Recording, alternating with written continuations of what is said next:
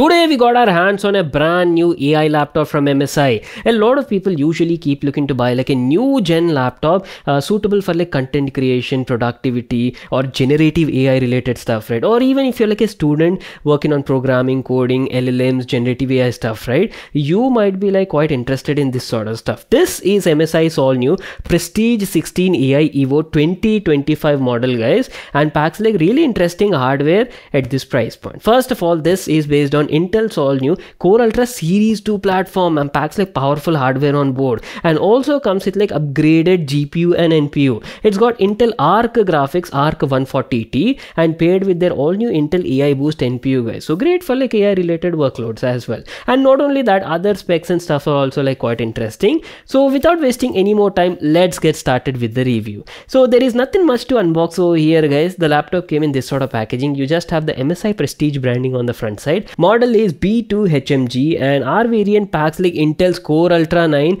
285H CPU. So in the package, you just get the laptop along with a 100-watt PD fast charger and a main cord for the adapter. That's it. These are all the stuff we got in the package. Now let me give you like a closer look at the laptop, and first of all talk about the whole design, build quality and features. So there you go, boys, our brand new MSI Prestige 16 AI Evo 2025 laptop, and this is how it looks like. Initial impressions, I have to say, laptop has a very clean and modern looking profile, right? I mean, look at the top lid over here. There is nothing over here, just a chrome finished MSI logo at the center top lid, and that is pretty much it. If you ask about the color, right, I believe it's called as the Stellar Grey and looks lovely, guys. Main highlight I have to mention is check out the dimensions of this laptop. It's a quite slim laptop considering the kind of hardware and specs it's offering. Thickness of this laptop is only around like 0.74 inches and only weighs around like 1.5 kg, so you can easily take it anywhere. Maybe you're like a college student or something, right? You can easily throw it in your backpack and carry it to your college every day, guys. Not an issue at all. And if you ask about the build quality, good build quality. Entire body is made of magnesium aluminum alloy and definitely feels quite nice. And good thing is the body doesn't seem to attract fingerprints also that easily. But one thing I do have to mention is what I've noticed during the last couple of days is the quality of the hinge on this model is not up to the mark, guys. I mean, look at this. If you try to hold the laptop like this, right, the lid is not stable. You can definitely see a bit of gap over here. I mean, check it out. What is this, MSI? You guys definitely need to have a look at this thing. What happens is if you try to hold the laptop like this, right, you can definitely see a bit of visible gap between the top lid and the body. It doesn't look nice and especially not aesthetic when you're spending quite a bit of money on a laptop. Let me give you a closer look and show you all the available I/O connectivity ports on this model. Starting now from the left to profile, there is nothing over here, just a left exhaust vent and a consent lock. That is pretty much it. And on the other profile, right, you've got some status LED indicators, a power indicator, battery charge indicator. This one is your 3.5mm audio jack. SD card reader is also available, Ethernet LAN port, and if you're wondering where are the USB ports, man, well, they're neatly organized and present at the back profile of the laptop. I mean, check it out. You've got exhaust vents on both the left and right profile, and at the center you're getting a full-size HDMI port. A USB 3.2 Type A Gen 1 port is also available, and two Type-C ports are there that support Thunderbolt 4.0 as well. Decent amount of connectivity ports, guys, will easily get your day-to-day job covered. Only thing I felt is,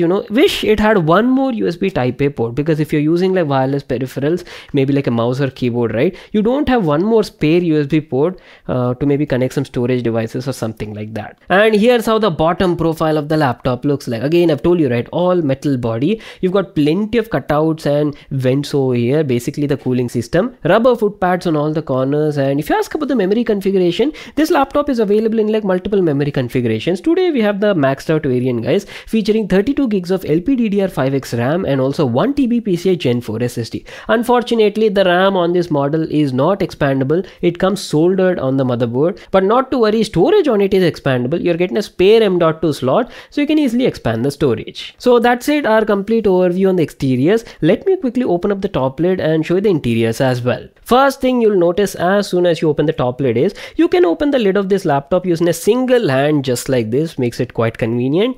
And there you go, boys. Let's start off with the upper half section. So on board, the laptop comes with a large 16 inches UHD plus resolution OLED display, guys, that supports up to 100% DCI-P3 color gamut range. Bezels definitely look quite slim on the left and right profile, but on the bottom you're getting a massive chin, guys, with the MSI logo. Going to the top here, you're getting a FHD IR webcam along with a manual privacy e-shutter. So that was about the upper half section. Let me give you a closer look at the lower half section and talk about the keyboard and touchpad. The Prestige 16 AI Evo comes with a white LED backlit chiclet keyboard, and quality of the keyboard is nice. I've been using it for the last couple of days, right? Had a comfortable overall experience. Quality of the keys, keycaps is also good, and as I've told you, white LED backlighting is like fully adjustable using the function keys. And coming to the touchpad, my god, check out the size of this touchpad, guys. You're getting a premium touchpad over here, super large size that feels quite comfortable while using. Easily recognizes all my inputs and gestures, and quality of the integrated buttons are also nice. So keeping all that aside, let's actually move on and get to the main aspects of the laptop. Let me first tell you about the display and built-in speakers quality. This laptop comes with a 16 inches UHD plus 3840 by 2400 resolution to be precise, and OLED display, guys. And I'm telling you, right, I've been using the laptop for the last couple of days, and it's a beautiful looking display, guys. MSI has not compromised over here, but only downside I felt is you're only getting like 60 Hz refresh rate, guys. Are you kidding me, MSI? I mean, for the price that we're paying, right? You should have given us at least 120 Hz. I mean, OLED display, I do appreciate the fact that it's a beautiful looking display, but man, you guys compromised on the refresh rate. Anyways, if you ask about the detail, good amount of detail. UHD plus resolution at 16 inches offers like crisp and clear detail, guys. All the text is like easily readable. Great for content creation and productivity. Good amount of contrast ratio. Obviously, it's an OLED panel. You'll get like true blacks. And if you ask about the colors were also nice. Let me tell you, this panel supports up to like 100% DCI-P3 color gamut range, and color accuracy, color reproduction, everything was like on point, guys. If you do a bit of Photoshop and maybe like color grading stuff, right, you'll be like super happy and satisfied with the kind of panel you're getting over here. Brightness is also like quite sufficient, and not to forget, it supports display HDR true black 600 as well. So not just content creation or work related stuff, even if you want to enjoy some entertainment media consumption, right, great for these sort of applications. Now coming to the speakers, on board you're getting like built-in stereo speakers, each of 2 watts, totally 4 watts of output, and speaker quality was fine, not the best I would say, will get your job done. Good amount of detail, all the dialogues were like crisp and clear audible, but output was tad a bit less, guys. Wish it had slightly more output for the price that we're paying. Okay, I know you people have been waiting for this part, right? So let's talk about the overall performance of this laptop. First of all, let me tell you about the hardware and our particular variant. So our laptop is powered by Intel's Core Ultra Series 2 platform, specifically the Core Ultra 9 285H CPU, and this is a monster CPU is what I can say. 16 cores, 16 threads with a max turbo clock of up to 5.4 GHz,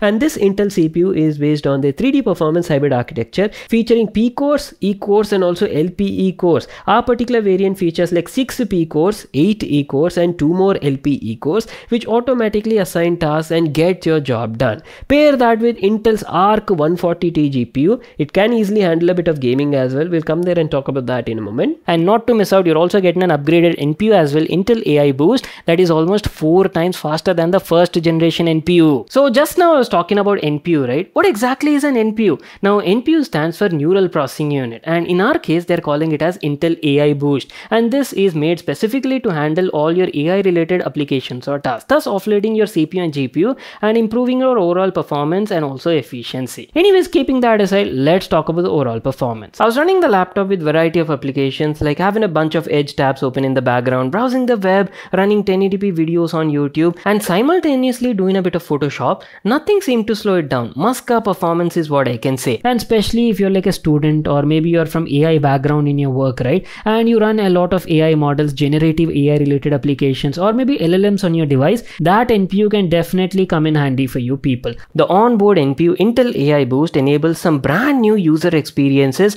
using Windows Studio effects, and also offers some exclusive features across creator apps. Simply head over to this section and you'll find plenty of features. Again, I'm telling you, this is not a dedicated gaming laptop, so don't expect you'd be able to play like AAA title games with maximum graphics with triple digit FPS. No, this is not made for that purpose. But still, who's gonna stop us from playing games? I mean, yes, casual gaming you'd like to do, right? So that is what we'll be testing out right now. For that sake, we will be playing some of the popular AAA title games in the market right now, and that too starting off with our all-time favorite GTA 5. We will be playing this game at 1080p resolution and all the graphics set to normal preset.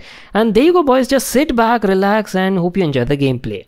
Oh, are you people looking at that frame rate? Not bad, right? I mean, look at that triple digit FPS on an average. So at 1080p normal graphics preset, we were easily getting around like 110 to 115 FPS on this laptop. I can definitely see a good improvement in the graphic performance. As far as I remember, right, when I played GTA 5 with the same 1080p resolution normal graphics preset, I was roughly getting around like 75 to 80 FPS on the Core Ultra Series 1 CPUs.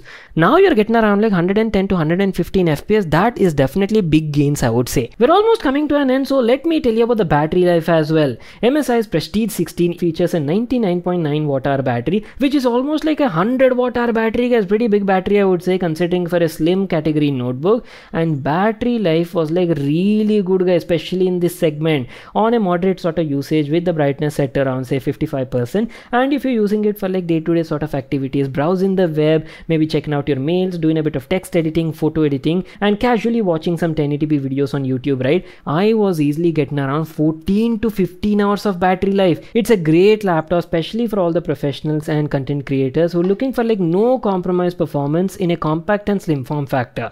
Added, you're also getting like a beautiful 16 inches UHD plus 16:10 aspect ratio OLED display and all those AI related features as well. The pricing for the base variant of this laptop starts around 99,000 rupees in the Indian market and goes up depending on the specs and configuration. I'll leave links to that in the description box below. You can check it out there. If you all enjoyed watching the video and got everything you needed, make sure to smash that like button and subscribe to my channel for more such awesome videos. And I'll see you all in my next one.